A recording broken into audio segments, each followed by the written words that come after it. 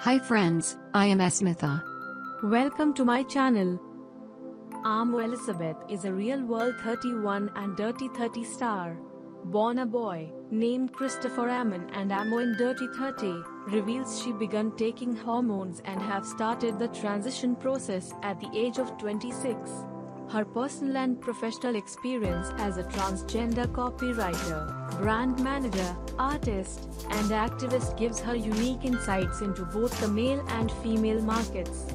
She have worked extensively with advertising agencies, media entities, and startup companies with experience in beauty, technology, branding, and e-commerce.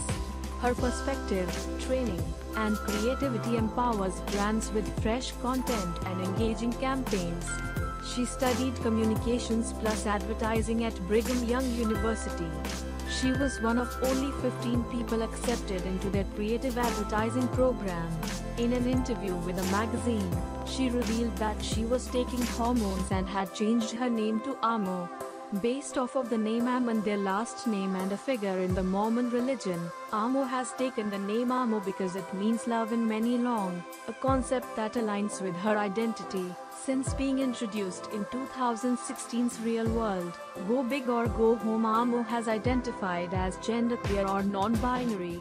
Amo has also identified as pansexual.